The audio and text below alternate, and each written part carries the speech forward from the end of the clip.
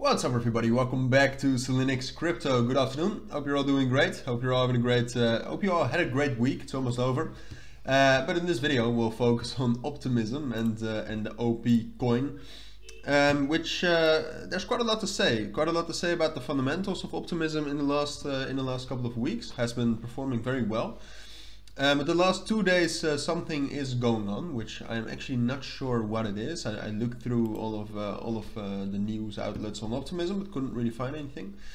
So we'll talk about that, and you'll soon enough know what I'm talking about. But overall, Optimism is still looking very bullish. We're up about 6.5% of the last 24 hours. Volume compared to the market cap is still amazing.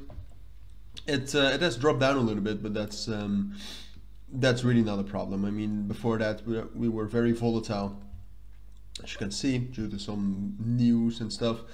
So now we're at still, as I said, high levels of volume, and we're doing good. As you can also see from the chart, we're still in an uptrend. We struggled a little bit the 18th due to some well, negative news, or at least some worrying news. But we're back up today, and right now we're testing 1.8. So we'll talk about whether I think we can break that and get up to our next price target at around 2.05. That's my price target. We'll talk about whether I think we can get there or not. But first, I wanted to take a look at some things regarding the Optimism Layer 2 blockchain. As you can see, Optimism, the daily active addresses, has been in an uptrend for quite a long time. As you can see, the network is just doing very well. The daily transactions were in a steep uptrend as well. And what you can then see in the daily active addresses, but also in the daily transactions, is that the last 2 days it has significantly dropped down. And I'm not sure if this is some sort of a reporting issue or error, or if there's really something going on. Because if you, for example, and this is throughout multiple sources, all right? I wanted to make sure that it's not because of Goku Stats that they had some trouble with the sourcing and with the retrieving of the data. No, their own Optimism Etherscan chart also shows that the last 2 days in daily addresses has significantly dropped. So I'm not sure what's going on, but it's a little bit worrying. Not too much. We'll have to see in the upcoming days how it recovers, or if it really was just an issue.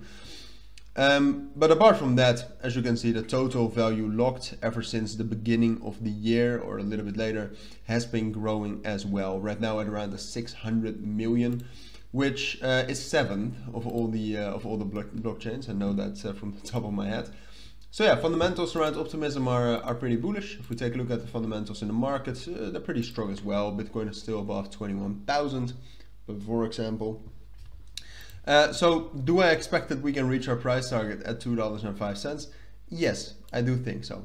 Obviously, the end of the week is nearing, and in the weekend we don't move a lot. So this is probably a move for either Sunday evening, when we sometimes get some more momentum and volatility, or beginning of next week. But for now, what I still expect is that we might break above 1.8, but then we will not break above 1.9. And I think it's even more likely that we'll just kind of consolidate between 1.65 and 1.9 ultimately. And then, as I said, that somewhere at the end of the weekend or beginning of next week, we will be able to get enough bullish momentum to break above 1.9, which will get us all the way up to this level right here between $2 and 2.1. But the major resistance level within that is 2.05. So yeah. That's my take on Optimism for today, and on the fundamentals surrounding Optimism as well. If you'd like more updates on Optimism, let me know. But for now and for today, this is my take. So take care, and thank you for watching, and bye.